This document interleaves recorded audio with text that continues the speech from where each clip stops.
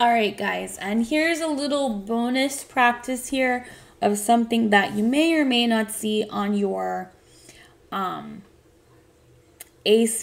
test, but I do see this sometimes on the practice, so it's worth knowing how to find it on the calculator. We have matrices here, and this one you're multiplying matrices.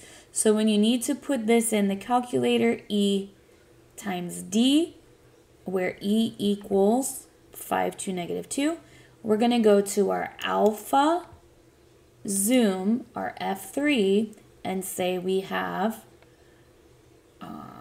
3 rows. Let's see, how do I get on the 3 here?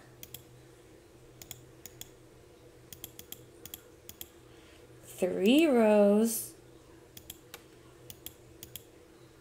and 1 column,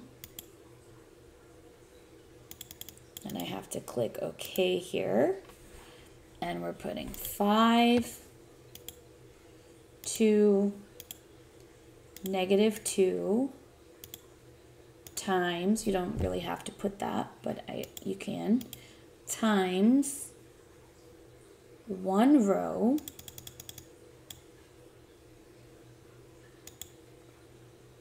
with 2 columns. Okay, and that's 5 and 3. Press enter, and you have your answer.